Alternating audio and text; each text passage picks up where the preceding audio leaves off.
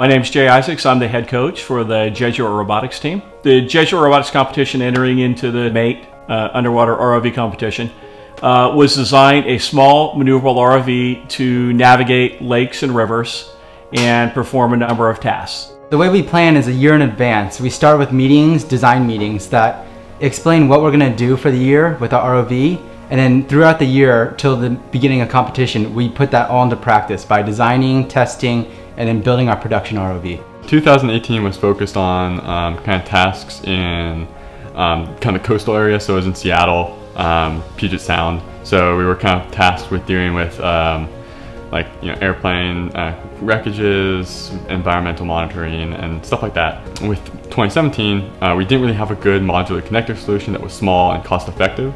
So that's why we kind of looked out and chose Bulgin in 2018. And that's kind of been a part of our product that's shrunken the size of our RV, made them more modular and more cost effective. The thing we found with Bulgin was the reliability with the connectors.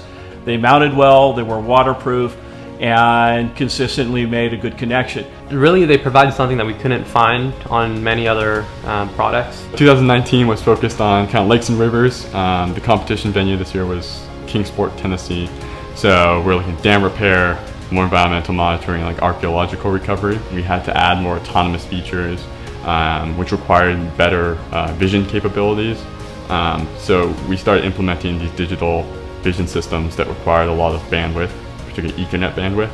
So that's why we had to use Bulgin, so that we could keep our waterproof connections and our modularity while still having a gigabit connection between the RV and our topside computers. So at the pool before competition, we test a lot. We test our buoyancy, we test our electronics, but we also test the main functions of the ROV, such as can it use all the tools correctly?